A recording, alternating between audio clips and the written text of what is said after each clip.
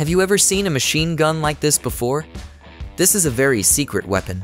This looks like briefcase at first glance, but there is a submachine gun inside it. This gun has been designed to be used in any emergency situation. This is a secret weapon designed for special secret agents. The exterior is designed like a briefcase, and the interior combines a submachine gun. By pressing the shape of this bag, you can shoot from it. So this is a super gun that can be used in an emergency.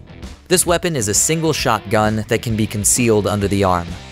This is a secret handgun that only holds a single bullet. This weapon, which was used during World War II, is now banned.